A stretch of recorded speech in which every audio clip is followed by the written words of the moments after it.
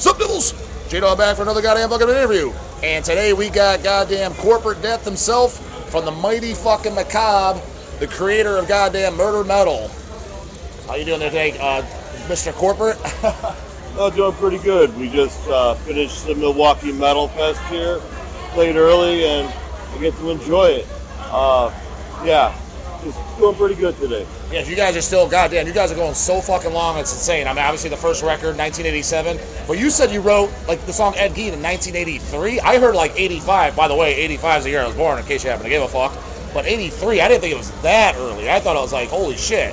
Yeah, actually, we were in a different band before Macabre. All three?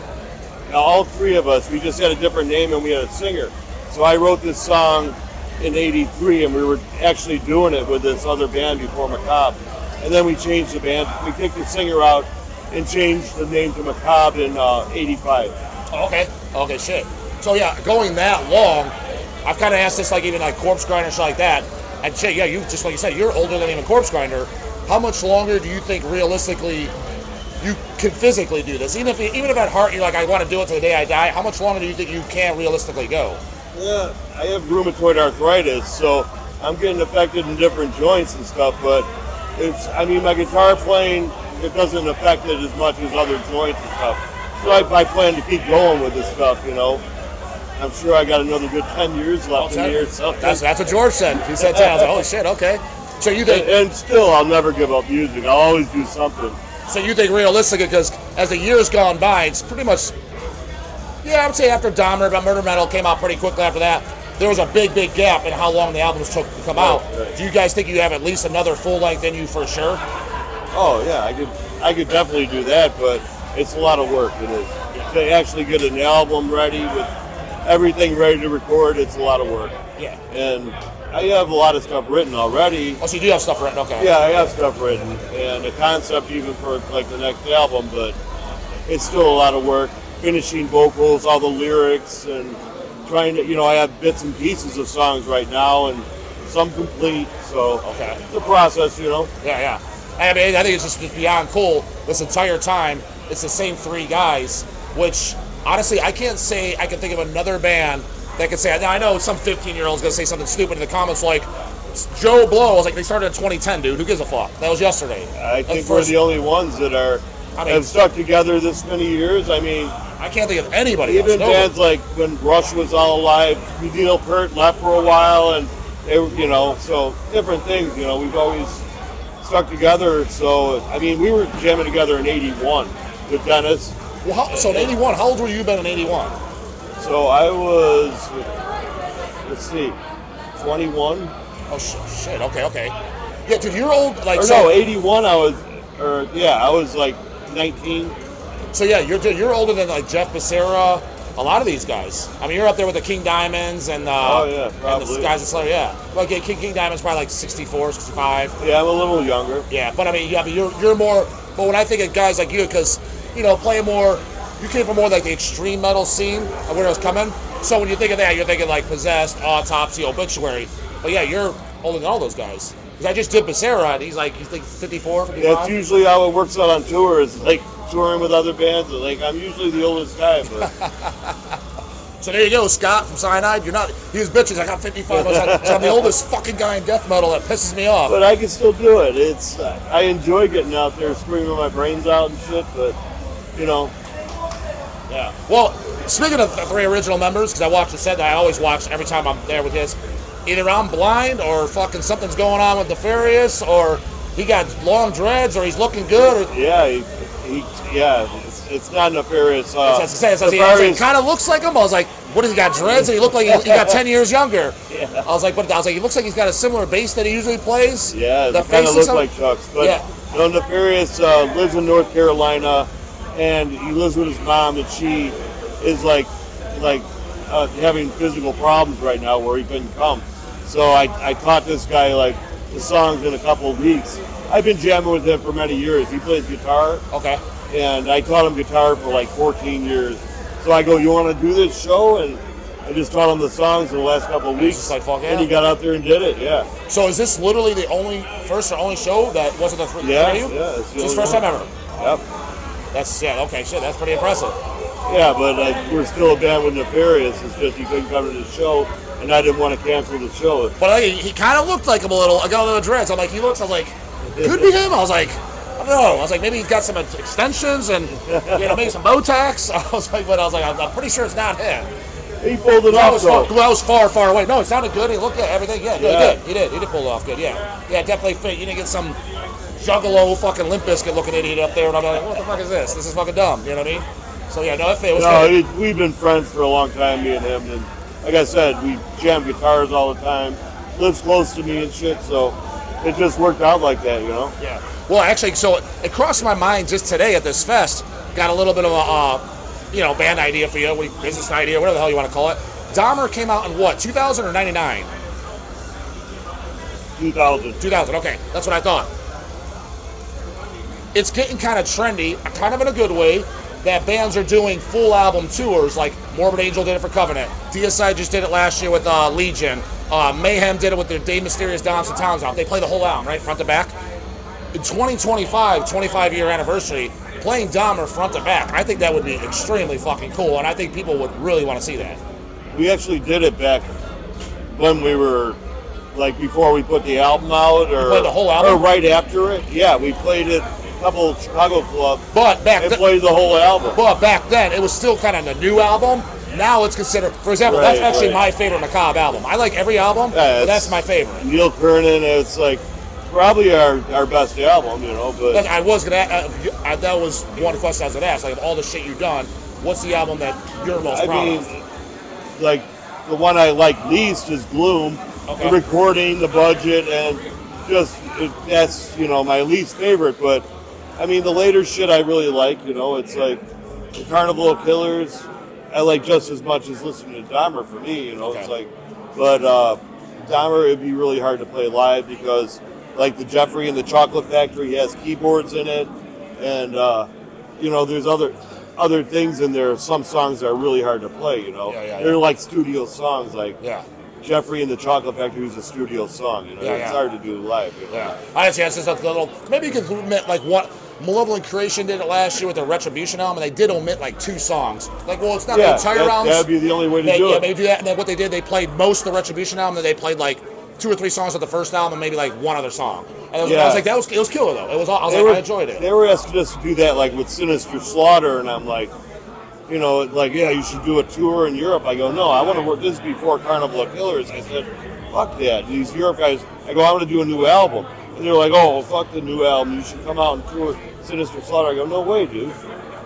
I go, it's been too long since we had an album out, so I got to do it. Yeah, that did, because shit, what was the gap between Grim Scary Tales? Like 9 years or something? Yeah, it was a while. Yeah, there was definitely, I think that is the biggest gap between all albums, wasn't it? It gets tough as you get older, you have jobs and whatever, like the guy, my bass player lives in North Carolina now. I had to have him come out and I taught him the songs. He and Dennis wrote the album, the last one, and I had the bass player come out for a couple of weeks and I taught him the songs. Okay, yeah. I did all the vocals on it, so it gets tougher as you get older to do albums, But sure, man. I mean, that makes lots of sense. And then writing too. You have to be in the mood. If I'm not in the mood to like jot down lyrics, I'm like, I don't do it. But if I get in a role, I can write a song in a night sometimes. So would you say at this point you're kind of burnt out on doing Macabre, or just singing about serial killers, or do you still enjoy it, or is it kind of like, I like it, but it's kind of a job now? No. I mean, I actually have written other songs besides serial killers, but that's all I'm going to do. It's at one point we said it's all serial killers, but yeah. And would that be, have you ever gotten any backlash? I guess the most notable would probably with the Dahmer album, like from the family or so, contacting like, what is this about? Like, because at least like with Jeffrey Dahmer, in the public eye, his parents are probably the most notable ones that made a public appearance.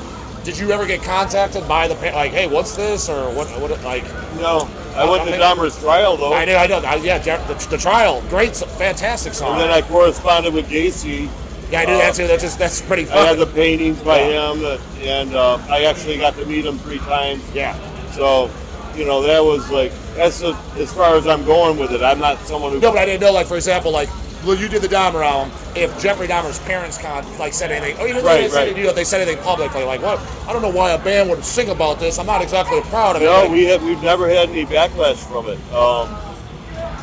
you know, like I've had a couple people cut me down to my face or something and say, oh, like some girl or something comes up and says, you know, oh, your music is like it's like blood money or something. Yeah, I'm like, I go, okay, well, all I'm doing is telling the story. It's how's it different than a documentary? documentary? Creative storytelling. Yeah. Creative storytelling, and I hear the story and I tell it to music. You know, it's just like a newspaper or a book or anything. Yeah. So it's like for someone to say you shouldn't do that or you can't do that. It's like it's an art form in a way. I think the way, I mean, I love it, but I mean, I think the way that they maybe get slightly offended or think it's different. Like, yes, okay, you're singing about it and you're telling like a factual story, but you're also making it funny too. Tongue in cheek. Yeah, correct. Which it is, but it's like it's just you're making. I don't know. So, you find the good and you make something funny about it. Something that was never really planned. It's like I grew up with these children's rhymes and. You know, my mom used to buy his Burl Ives albums with all these, you know, nice children's melodies. So just kind of came out later in my music, you know, like, and I don't think anyone like that plays extreme metal ever really wanted to do that, or they, you know, like, okay. And I'm just like, man, it just makes it that much more demented for these killers, you know. Yeah. So it's just like, you know, I don't glorify these guys. If anything, I cut them down in the music. Yeah, sure. And say these are bad guys. Watch out. Yeah. Yeah, no, but it makes it entertaining. I mean, like, yeah, Scrub-a-Dub-Dub, 3 minutes up. I mean, what the fuck? If you can't find that funny, like, I mean, that's pretty goddamn funny. It's factual. When I first heard that, I got to tell the story in some way. I just do it to music. Yeah. No, I thought it was. And if you listen to the song, it tells the whole story, all of them. Yeah. No, 100%. Yeah. Mr. Albert Fish was still your favorite dish. I mean, it's fucking funny. Well, so who would you say out of all the serial killers is the most, I guess, for lack of better words, interesting to you? Like, that's like almost like captures like, holy shit. Albert Fish? Okay. Because to me, I consider him probably the most deranged. And Ed Gein, too. Yeah. I mean, I saw photos of the evidence in Ed Gein's house, color photos, and it took me a while to search it and find it. And I just found this like a year and a half ago. He's got like couches with ladies' faces sewn together all over the couch. Like there's like 20 faces of ladies. Oh, it's the actual, like, on the arms, yeah, actual photos from his house. Oh, okay, in color. Yeah. So if you search, like, crime scene evidence of Ed Gein's house, it'll start, or just text, or type Ed Gein's chair. Yeah. And this will pop up, this color in color. It's an evidence photo. With rotting faces and so all. Is that the ones that he took dug out of the graveyard? Yeah, they're all like dug up. You only cared to look. He only killed two girls. Yeah. It was all digging them up. Yeah. You know, with Albert Fish, I'm sure you've seen documentaries and shit like that. And I've seen one recently. It's probably about one that was like 10 years old, right? But I've read books on him and shit like that, so I know the whole story, right? The Gray Man. That's the one you want to read. Okay, man, I probably read it, but anyways, I saw something recently. But I was late to the game, maybe 8 to 10 years old, right? And I'm watching it, and do you believe that everything he said that he did was true, or was he exaggerating it? And the reason why I say that is because when you see some of the interviewers and shit like that, they knew for a fact, and he admittedly would say he was like writing women and shit and fucking with them and making shit up and just being a pervert and repulsive. Yeah. Obviously, he killed the kids. He said he shit. But like, for example, with there's the little boy, many more though. No, but do you think that he actually like chewed on his nuts and stuck around and ate his penis? Oh, hell yeah. So you believe that he did? Hell yeah. Okay. Because I didn't know, because part of it entered my mind, I'm like, maybe he was just exaggerating to be fucking... No. Yeah, okay. So you do believe he actually did with all the shit he said? Fish was the worst old man in history, probably, you know? Yeah. I mean, I'm sure there was worse. Yeah, that you know, you don't even hear about. Like, Gilda Ray's that just killed hundreds and hundreds of kids. And that was the French one, right? Them, yeah. You sing about him on Grim Scary Tales. Just stuff like that. And of course, these guys were worse than Fish, but for that time period where people were trusting with their kids and shit, they'd let their kid go off with them or something, or he'd abduct them when the kid's parents weren't looking or something, you know. Is there any particular one that you've come across? Doesn't have to be new. Maybe you just recently learned about it. It can be new or old. That you're like, okay, I'm going to sing about this one on an upcoming record. Like it captured your interest. You're like, fuck, I didn't know about this particular one. I'm going to do a song about him. I'd much rather go back on old songs about guys I've already done. Okay. And sing other parts of their life. I started writing some new Jeffrey Dahmer songs. Okay, yeah. like I got one that's called Into the Fruit Cellar with You. Okay. And it's about this at his grandmother's house. He lived there, and he like killed this guy and he had him in the fruit cellar, cover him up with a blanket, you know, like crazy shit, you know. So that would that song would be on the next record. Perhaps. I mean, it could be a concept album for the next one. Yeah, okay. It's like I'm back and forth with that. Yeah. But if you did a concept, yeah, you would have. I'd like to do an Ed Gein album. Oh, okay. A whole album on Ed Gein. Okay. Yeah. And I got a name for the album and everything. Okay. So I mean that's the one I really want to do next. I got a bunch of songs for it. Well, I mean, obviously Dahmer. I'm kind of letting the cat out of the bag, but whatever. No, whatever. You know, it's always just it's good exposure. And I mean, and then Dahmer was a hit. A lot of people I talk to, a lot of them they'll say that their favorite is Dahmer. That was my favorite. I just thought the songs, the catchiness. Yeah, so that's the only concept we've ever done. That's what I'm saying. So that would have a row, really. Albert Fish would be great for a concept album. It would be, yeah. We thought of we played the Macabre Minstrels album, but me and Chuck started writing all these songs about Albert Fish, all children's music about Albert Fish eating little kids. Yeah, yeah. And it's sick. It is the sickest lyrics you've ever heard, and we wrote a bunch of songs, but we never put it out. We're going to do Macabre Minstrels with it. Like you only had the one disc of Macabre Minstrels.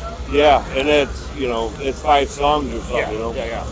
But yeah, I wanted to do a whole album about fish called Fish Tales. Yeah. So it could come out in the future. We've been talking about it for years. So it's pretty much all written. You just got to record it. No, it's not all written, but a lot of it is. Yeah, yeah. It's just a matter of putting a little time into it, finishing some songs off. There's a lot of songs. It tells the whole story of fish. Yeah. Do you think Dennis and Nefarious, they're kind of as equally as like still have the pulse to do it and want to do it, or they think one? You think one guy might want to hang it up before the other? No one's gonna hang it up. Okay. No, it's in our blood, man. Yeah, okay. You know, you can never stop. Yeah, it's just weird. You can never stop, and I'll keep doing it as long as I physically possibly can. So that's good. That's it. That's it. All right, well, I'll let you have the last words. Do you have anything you want to add, subtract, take in? I'll give you the. Tell the audience anything. Not really, but thank you for liking our band, and we appreciate you. All right, that's all we got for this one. Later, goddammit.